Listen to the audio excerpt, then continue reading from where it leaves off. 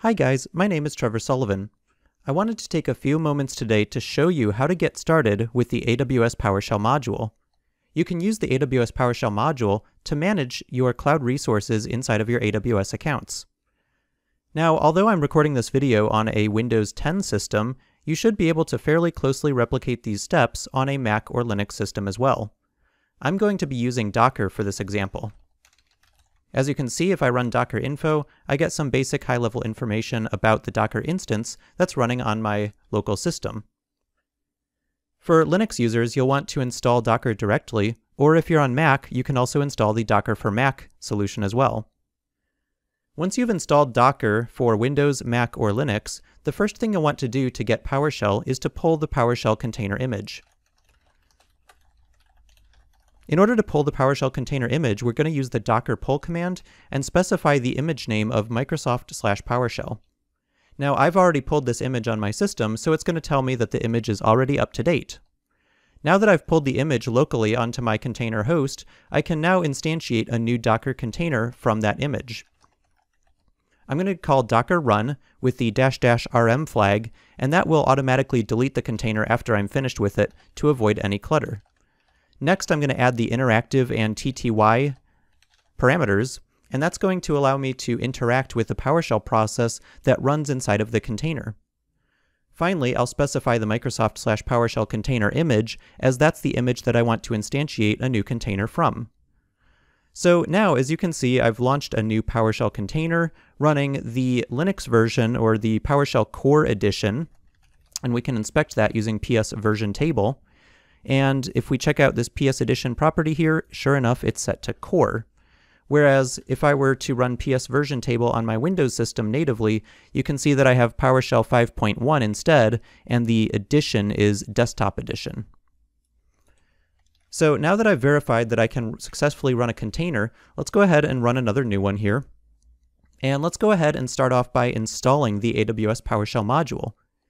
To install modules for PowerShell from the PowerShell gallery at PowerShellGallery.com, you'll want to use the install module command, which is provided by the PowerShell get module that's built into PowerShell itself. So let's take a quick look at how that module works. So if you run get module, PowerShell get, and then call list available because it's not yet imported into our environment, you'll see that it exports a variety of different commands to help us search for modules inside of the PowerShell gallery, save modules locally, update modules, and install them from scratch. Now, even if you're updating an existing version of the AWS PowerShell module, I recommend that you use the install module command, as you can call it as many times as you want to, idempotently.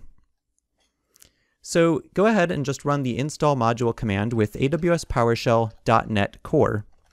Next, we're going to specify the scope parameter, and we're going to type current user, and that's going to install it to the current users PowerShell directory instead of the all users directory that makes the module available to all users. Now, although we're running inside of a Docker container that's running as root, the current user isn't really necessary in this case, but if you're running on a Windows system, for example, that has least privilege enabled or user account control, if you specify the scope of current user, that avoids you needing administrative permissions to the system in order to install to the all users directory by default. Now, keep in mind that there are two different versions of the AWS PowerShell module. There's simply AWS PowerShell, which works on the Windows version of PowerShell, or the desktop edition that we saw up here.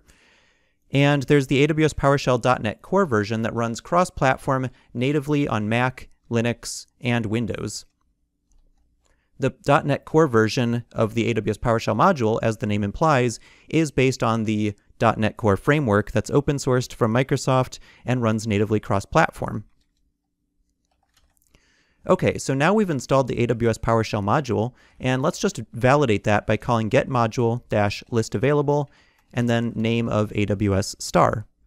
Sure enough, we do have the latest version of the AWS PowerShell module installed inside of our Docker container, so now we need to run on to the next step, which is to set up our AWS credentials file. Setting up the AWS credentials file is how you authenticate to your AWS account so that you can manage different resources using the PowerShell module itself. So in order to configure this AWS credentials file, I'm going to use Vim. So because we're inside of a Ubuntu-based Docker container image, we need to do an apt update command to update our repository details, and then we need to do an apt install Vim, and that's going to install the Vim package. So this is going to take a minute or two to install, or maybe less. And in the meantime, we're going to switch over to the AWS Management Console and create a new automation account, or rather a user account in IAM. So to do that, we're going to navigate over to the IAM service in the AWS console. Then you're going to click on Users, and you're going to go ahead and create a new user. You'll go ahead and give this user a username. So let's call this Automation PS. And then there's two different options here for the access type. So when we create a new user inside of AWS IAM, you can either enable it for programmatic access so that you can call AWS APIs, or you can enable it for AWS Management Console access so that you can actually log into the Management Console from your web browser like I've done here. In this particular case, I don't need a new user account to log into the console because I already have one that I'm logged in with.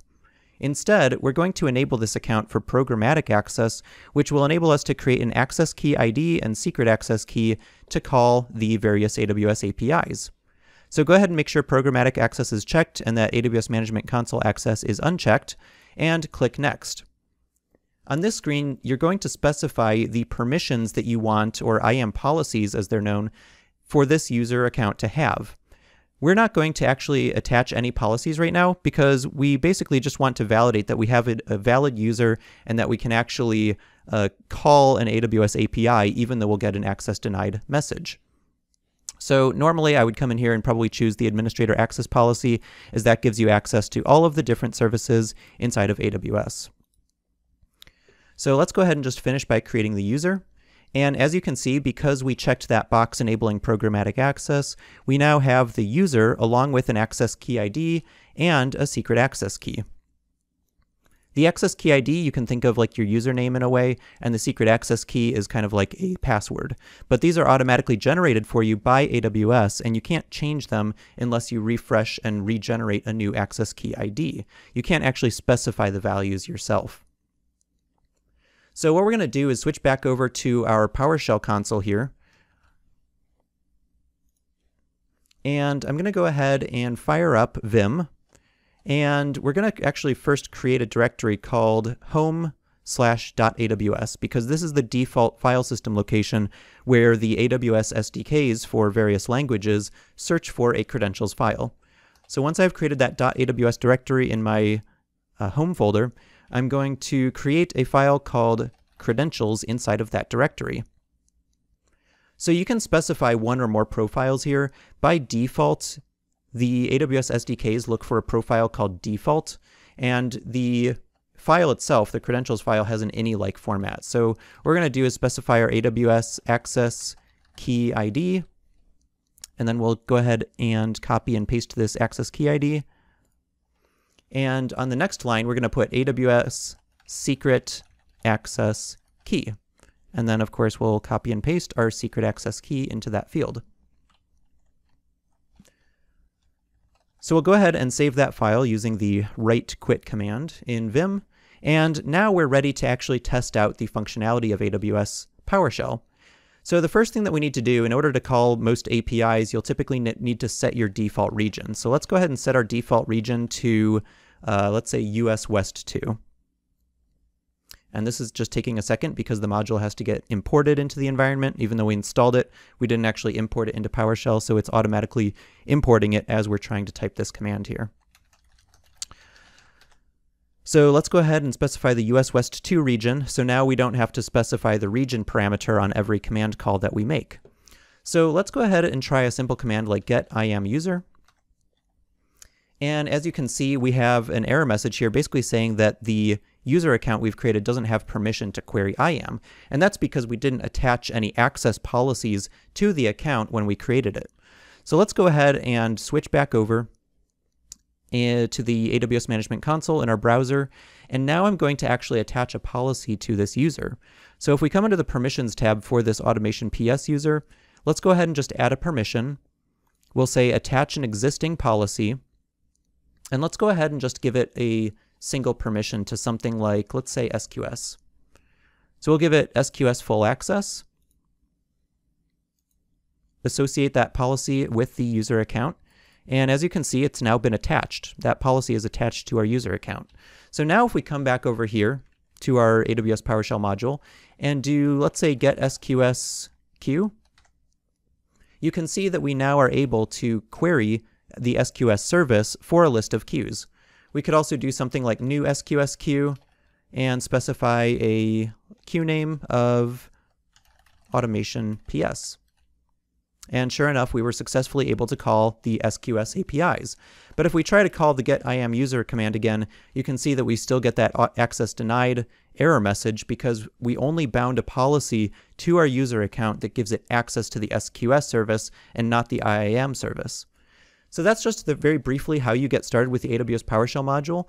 And if you have any questions, feel free to leave them in the comments or look forward to the next video. Thanks for watching.